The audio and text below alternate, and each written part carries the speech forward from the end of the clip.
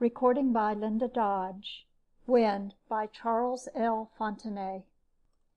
When you have an engine with no fuel, and fuel without an engine, and a life or death deadline to meet, you have a problem indeed. Unless you are a stubborn Dutchman, and Jan van Artevelde was the stubbornest Dutchman on Venus. Jan Willem van Artevelde claimed descent from William of Orange. He had no genealogy to prove it, but on Venus there was no one who could disprove it either. Jan Willem van Artevelde smoked a clay pipe, which only a Dutchman can do properly, because the clay bit grates on less stubborn teeth. Jan needed all his Dutch stubbornness, and a good deal of pure physical strength besides, to maneuver the roach-flat ground car across the tumbled terrain of Den Hoorn into the teeth of the howling gale that swept from the west. The huge wheels twisted and jolted against the rocks outside, and Jan bounced against his seat belt, wrestled the steering wheel, and puffed at his pipe. The mild aroma of Herenbei tabak filled the tight ground car. There came a new swaying that was not the roughness of the terrain.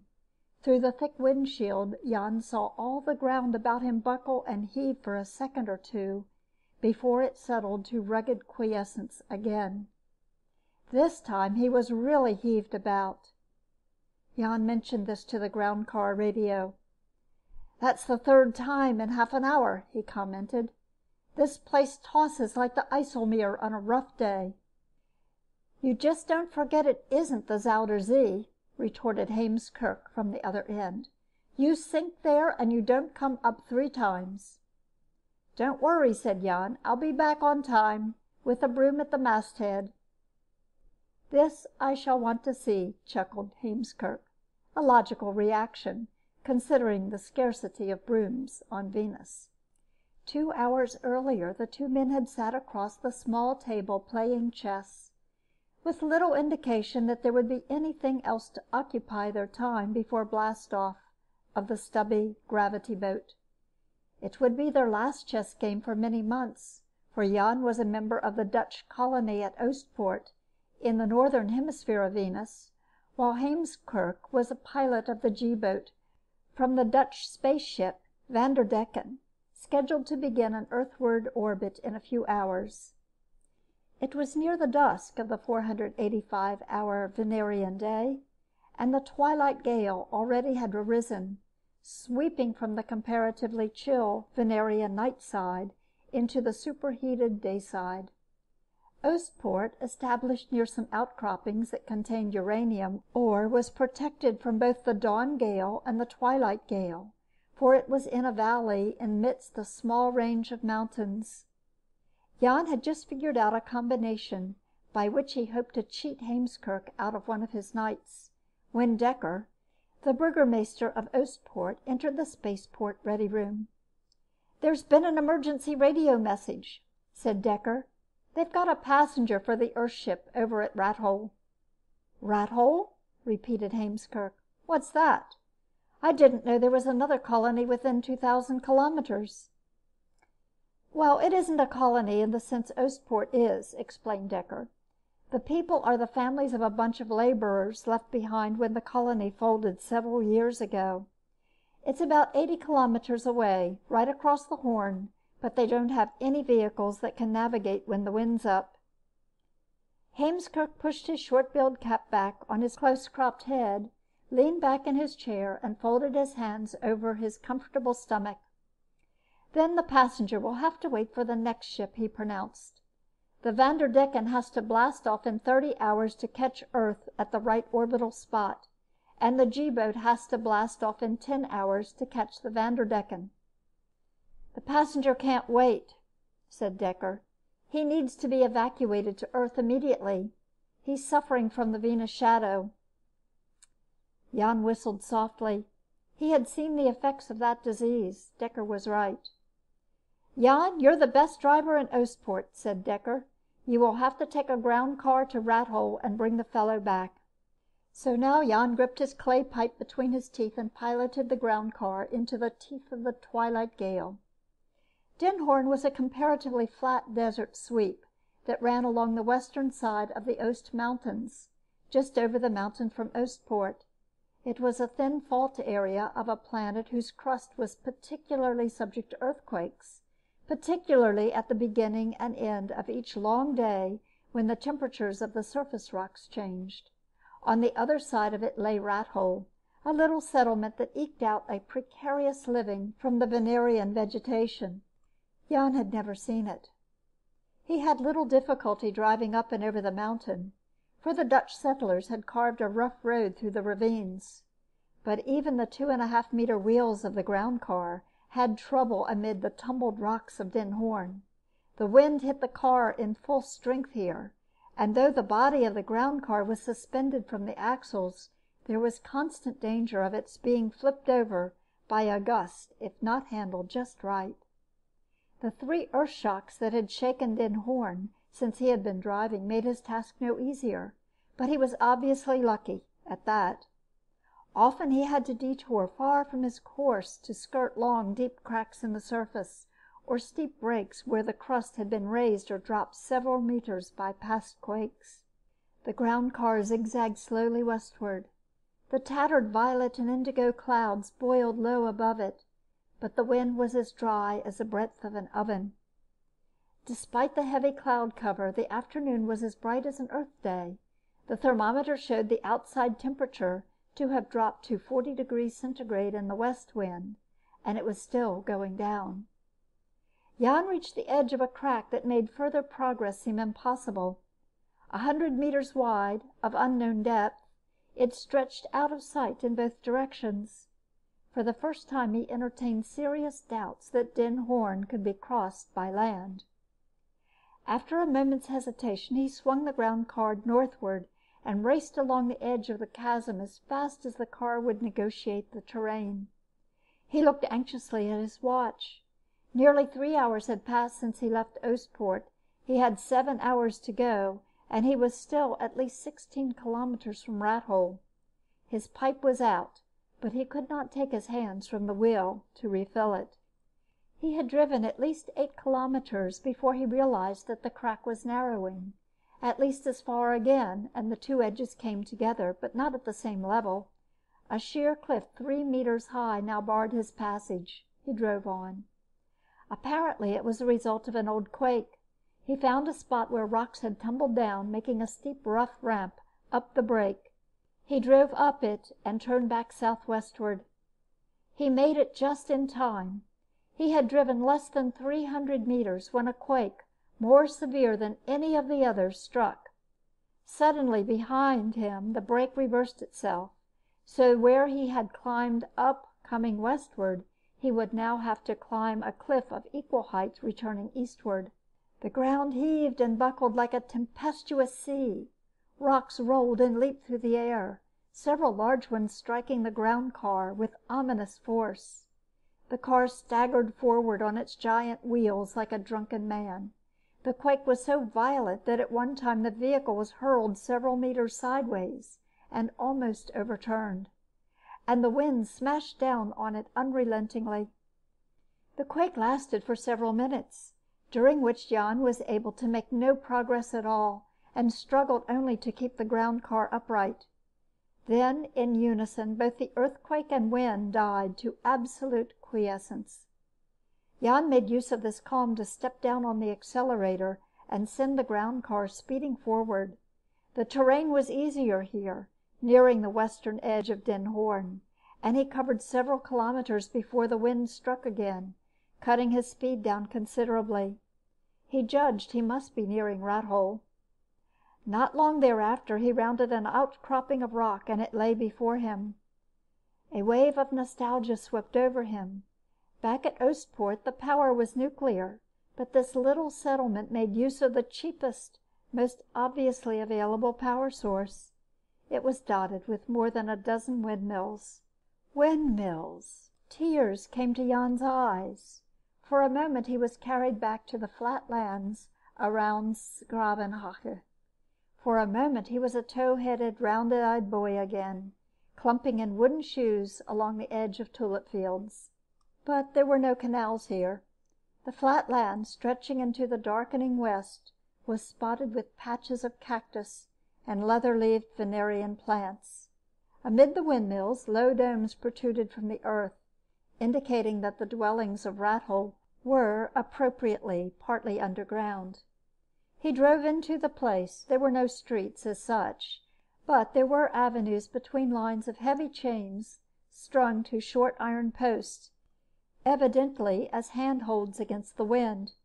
The savage gale piled dust and sand in drifts against the domes, then, shifting slightly, swept them clean again. There was no one moving abroad, but just inside the community Jan found half a dozen men in a group, clinging to one of the chains and waving to him. He pulled the ground car to a stop beside them, stuck his pipe in a pocket of his plastic Vin suit, donned his helmet, and got out. The wind almost took him away before one of them grabbed him, and he was able to grasp the chain himself. They gathered around him. They were swarthy, black-eyed men with curly hair. One of them grasped his hand. "Bienvenido, senor," said the man. Jan recoiled and dropped the man's hand. All the Orangeman blood he claimed, protest and outraged. Spaniards! All these men were Spaniards! Jan recovered himself at once. He had been reading too much ancient history during his leisure hours. The hot monotony of Venus was beginning to affect his brain. It had been 500 years since the Netherlands revolted against Spanish rule. A lot of water over the dam since then. A look at the men around him, the sound of their chatter, convinced him that he need not try German or Hollandish here. He fell back on international language. "Do you speak English?" he asked. The man brightened, but shook his head. "No hablo inglés," he said, "pero el médico lo habla. Venga conmigo." He gestured for Jan to follow him and started off, pulling his way against the wind along the chain. Jan followed, and the other men fell behind in single file. 100 meters further on, they turned, descended some steps, and entered one of the half-buried domes. A gray-haired, bearded man was in the well-lighted room, apparently the living room of a home, with a young woman. "El médico," said the man who had greeted Jan, gesturing. "Él habla inglés." He went out, shutting the airlock door behind him. "You must be the man from Oostpoort," said the bearded man, holding out his hand. "I am Dr. Sanchez. We are very grateful you have come." "I thought for a while I wouldn't make it," said Jan ruefully, removing his Venus helmet. "This is Mrs. Murillo," said Sanchez. The woman was a Spanish blonde, full-lipped and beautiful, with golden hair and dark liquid eyes. She smiled at Jan. "Encantada de conocerlo, senor," she greeted him. "Is this the patient, doctor?" asked Jan, astonished. She looked in the best of health. "No, the patient is in the next room," answered Sanchez. "Well, as much as I'd like to stop for a pipe, we'd better start at once," said Jan. "It's a hard drive back, and blastoff can't be delayed." The woman seemed to sense his meaning. She turned and called, "Diego!" A boy appeared in the door, a dark-skinned, sleepy-eyed boy of about 8. He yawned. Then, catching sight of the big Dutchman, he opened his eyes wide and smiled. The boy was healthy-looking, alert, but the mark of the Venus shadow was on his face. There was a faint mottling, a crisscross of dead white lines. Mrs. Murillo spoke to him rapidly in Spanish, and he nodded. She zipped him into a Venus suit and fitted a small helmet on his head. "Good luck, amigo," said Sanchez, shaking Jan's hand again. "Thanks," replied Jan. He donned his own helmet. "I'll need it, if the trip over was any indication." Jan and Diego made their way back down the chain to the ground car. There was a score of men there now, and a few women. They let the pair go through and waved farewell as Jan swung the ground car around and headed back eastward. It was easier driving with the wind behind him, and Jan hit 100 kilometers an hour, several times before striking the rougher ground of Den Hoorn. Now, if he could only find a way over the bluff raised by that last quake. The ground of Den Hoorn was still shivering. Jan did not realize this until he had to brake the ground car almost to a stop at one point, because it was not shaking in severe periodic shocks as it had earlier. It quivered constantly like the surface of quicksand. The ground far ahead of him had a strange color to it. Jan, watching for the cliff he had to skirt and scale, had picked up speed over some fairly even terrain, but now he slowed again, puzzled. There was something wrong ahead. He couldn't quite figure it out. Diego, beside him, had sat quietly so far, peering eagerly through the windshield, not saying a word. Now suddenly he cried in high, thin terror, "Cuidado! Cuidado! Un abismo!" Jan saw it at the same time and hit the brakes so hard the ground car would have stood on its nose had its wheels been smaller. They skidded to a stop. The chasm that had caused him such a long detour before had widened, evidently in the big quake that had hit earlier. Now it was a canyon half a kilometer wide. 5 meters from the edge, he looked over the blank space at the far wall and could not see a bottom. Cursing choice Dutch profanity, Jan wheeled the ground car northward and drove along the edge of the abyss as fast as he could. He wasted a half an hour before realizing it was getting no narrower. There was no point in going back southward. It might be 100 kilometers long or 1,000, but he could never reach the end of it and the thread of the tumbled rocks of Den Hoorn to Oostpoort before the G-boat blast-off. There was nothing to do but turn back to Rathole and see if some other way could not be found. Jan sat in the half-buried room and enjoyed the luxury of a pipe filled with some of Theodorus Niemeyer's mild tobacco. Before him, Dr. Sanchez sat with crossed legs, cleaning his fingernails with a scalpel. Diego's mother talked to the boy in low, liquid tones in the corner of a room. Jan was at a loss to know how people whose technical knowledge was so skimpy as it was, obviously in Rathole, were able to build these semi-underground dunes to resist the earth shocks that came from Den Hoorn. But this one showed no signs of stress. A religious print and a small pencil sketch of Senor Murillo, probably done by the boy, were awry on the inward curving walls, but that was all. Jan felt justifiably exasperated at these Spanish-speaking people. If some effort had been made to take the boy to Oostpoort from here, instead of calling on us to send a car, Den Hoorn could have been crossed before the crack opened, he pointed out. An effort was made, replied Sanchez quietly. Perhaps you do not fully realize our position here. We have no engines except the stationary generators that give us current for our air conditioning and our utilities. They are powered by the windmills. We do not have gasoline engines for vehicles, and all our vehicles are operated by hand. You push them? Demanded Jan incredulously. No, you've seen pictures of the pump cars that were once used on terrestrial railroads? Ours are powered like that, but we cannot operate them when the Venerian wind is blowing. By the time I diagnosed the Venus shadow in Diego, the wind was coming up, and we had no way to get him to Oostpoort. Grunted Jan. He shifted uncomfortably and looked at the pair in the corner. The blonde head was bent over the boy protectingly, and over his mother's shoulder, Diego's black eyes returned Jan's glance. If the disease has just started, the boy could wait for the next Earthship, couldn't he? Asked Jan. I said I had just diagnosed it, not that it just started, senor, corrected Sanchez. As you know, the trip to Earth takes 145 days, and it can be only started when 2 planets are in the right positions in their orbits. Have you ever seen anyone die of the Venus shadow? Yes, I have, replied Jan in a low voice. He had seen 2 people die of it, and it had not been pleasant. Medical men thought it was a deficiency disease, but they had not traced down the deficiency responsible. Treatment by vitamins, diet, antibiotics, infrared, ultraviolet rays, all were useless. The only thing that could arrest and cure the disease was removal from the dry, cloud-hung surface of Venus and return to a moist, sunny climate on Earth.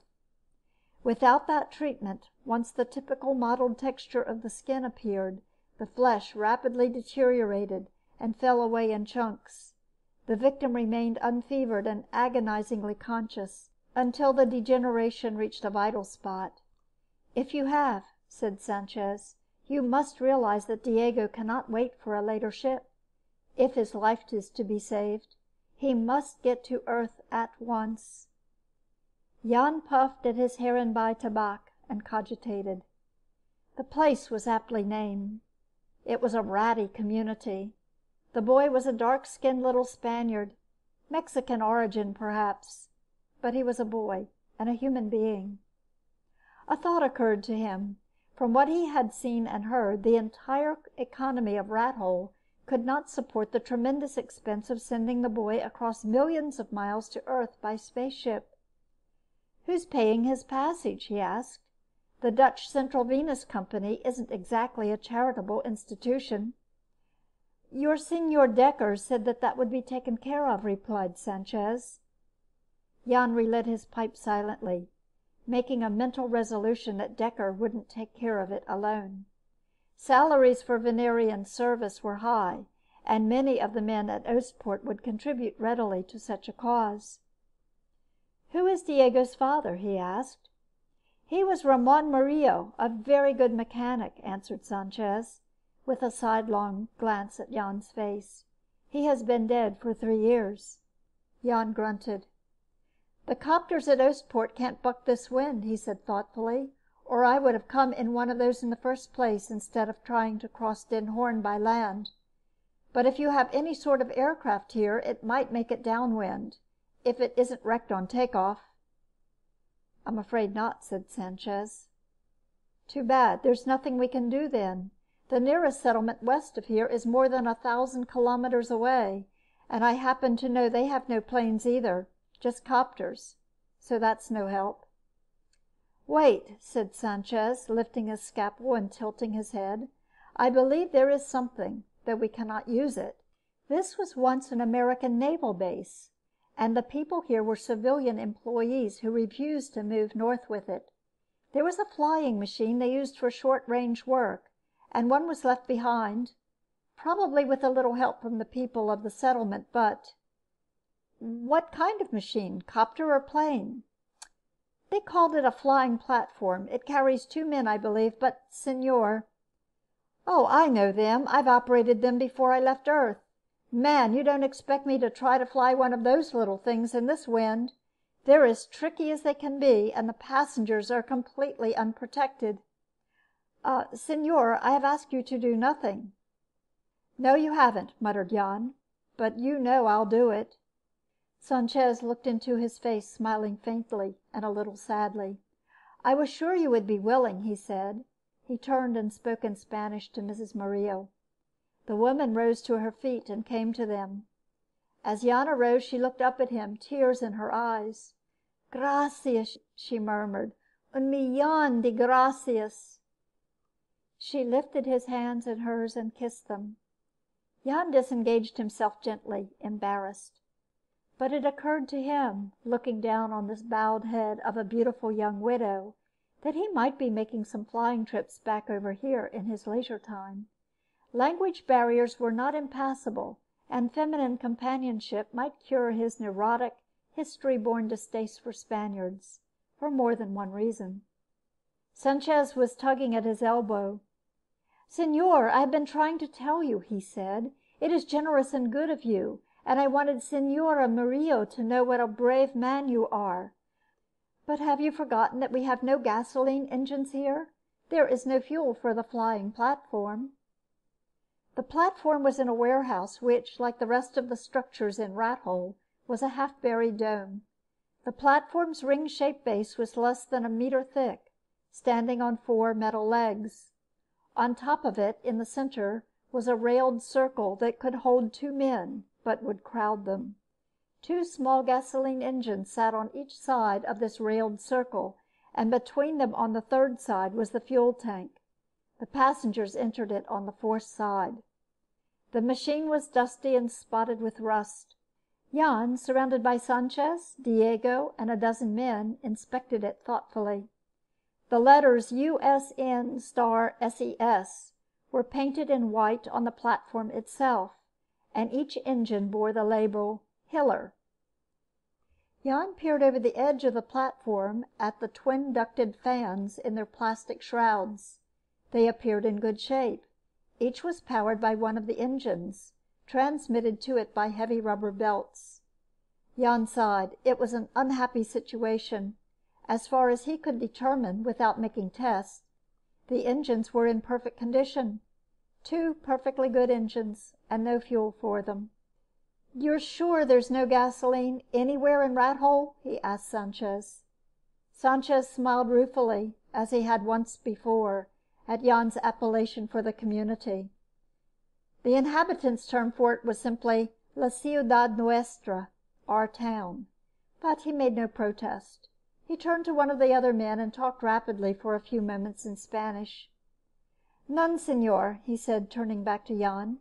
"The Americans, of course, kept much of it when they were here, but the few things we take to Oostpoort to trade could not buy precious gasoline. We have electricity in plenty if you can power the platform with it." Jan thought that over, trying to find a way. "No, it wouldn't work," he said. "We could rig batteries on the platform and electric motors to turn the propellers, but batteries big enough to power it all the way to Oostpoort would be so heavy the machine couldn't lift them off the ground.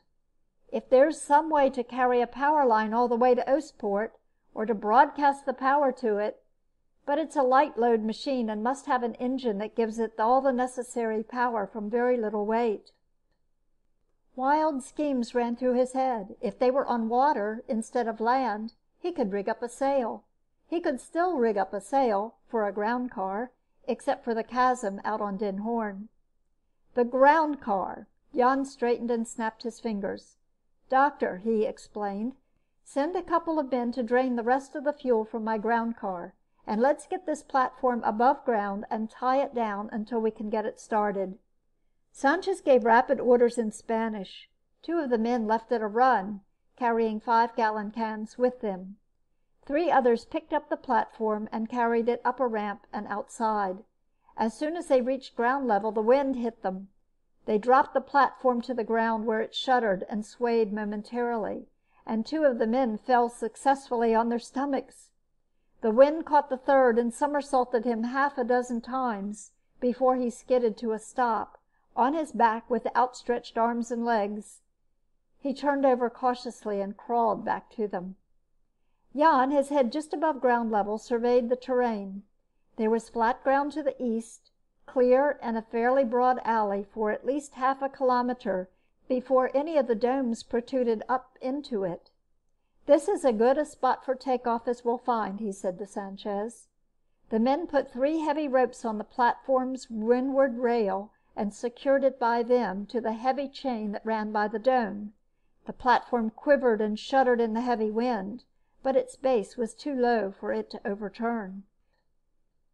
Shortly, the 2 men returned with the fuel from the ground car, struggling along the chain. Jan got above ground in a crouch, clinging to the rail of the platform, and helped them fill the fuel tank with it.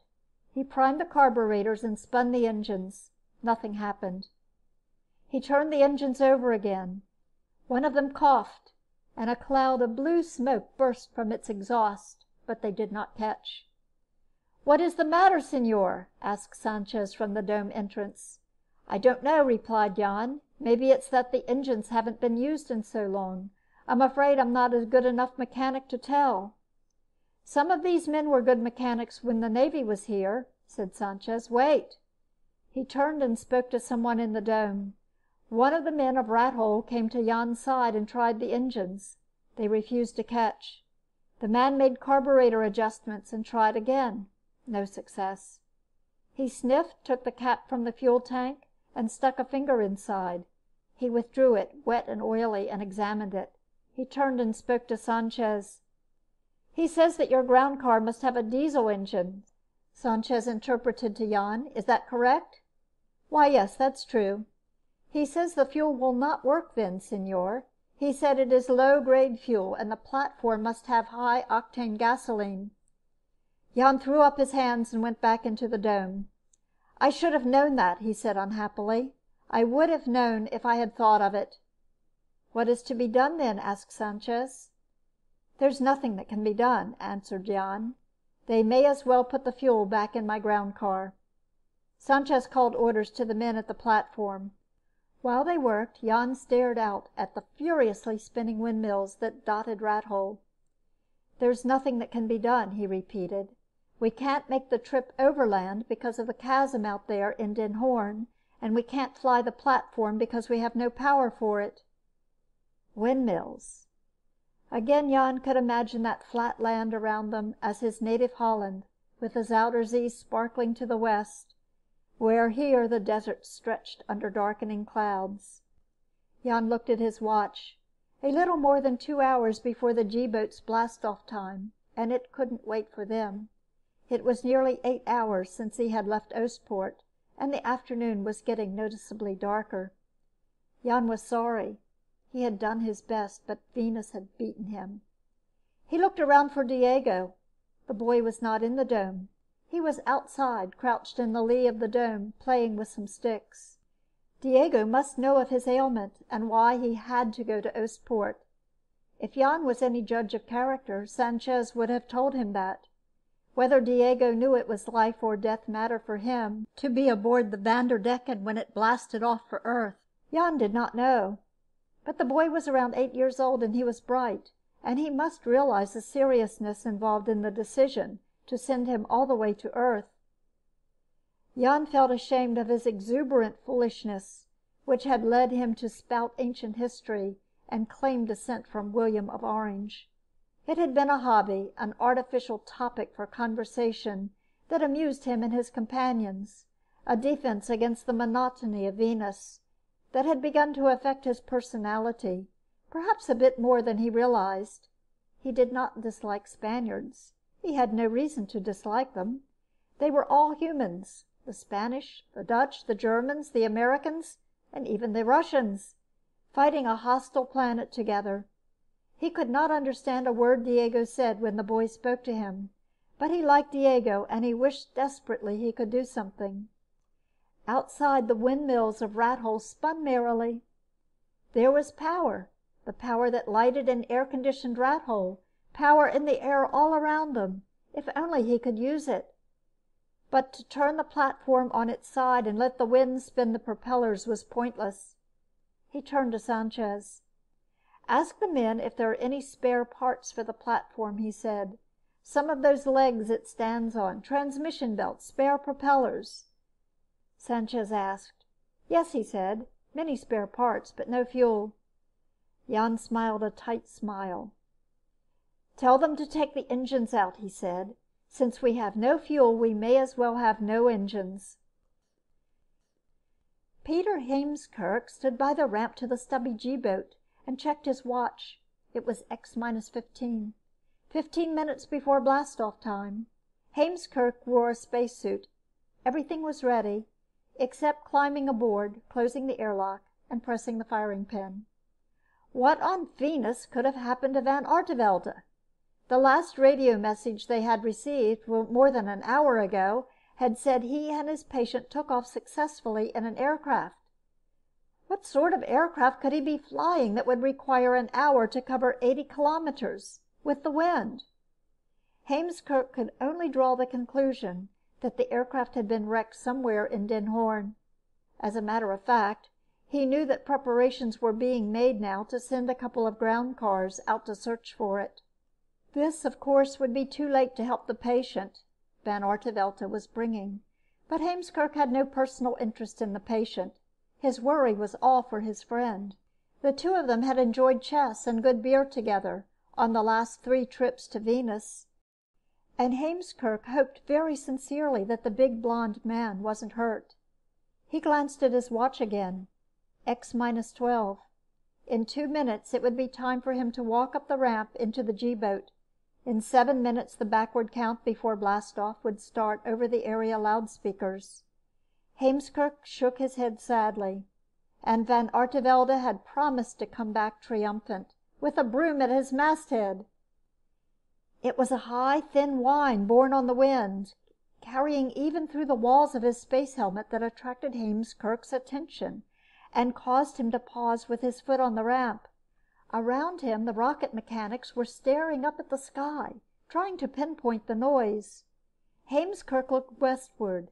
At first he could see nothing, and then there was a moving dot above the mountain against the indigo umbrella of clouds. It grew, it swooped, it approached, and became a strange little flying disc with two people standing on it and something sticking up from its deck in front of them. A broom? No. The platform hovered and began to settle nearby, and there was Van Artevelde, leaning over its rail and fiddling frantically with whatever that was stuck up on it, a weird angled contraption of pipes and belts topped by a whirring blade. A boy stood at his shoulder and tried to help him. As the platform descended to a few meters above the ground, the Dutchman slashed at the contraption. The cut ends of belts whipped out wildly, and the platform slid to the ground with a rush. It hit with a clatter, and its two passengers tumbled prone to the ground. "Jan!" boomed Heemskerk, forcing his voice through the helmet diaphragm and rushing to his friend. "I was afraid you were lost." Jan struggled to his feet and leaned down to help the boy up. "Here's your patient, Peter," he said. "Hope you have a spacesuit his size." "I can find one, and we have to hurry for blastoff. But first, what happened? Even that damn thing ought to get here from Rathole faster than that." "Had no fuel," replied Jan briefly. "My engines were all right, but I had no power to run them. So I had to pull the engines and rig up a power source." Heemskerk stared at the platform. On its railing was rigged a tripod of battered metal pipes, atop which a big four-blade propeller spun slowly in what wind was left after it had come over the western mountain. Over the edges of the platform, running from the two propellers at its base, hung a series of tattered transmission belts. "Power source?" repeated Heemskerk. "That?" "Certainly," replied Jan with dignity. "The power source any good Dutchman turns to in an emergency. A windmill." End of Wind by Charles L. Fontenay.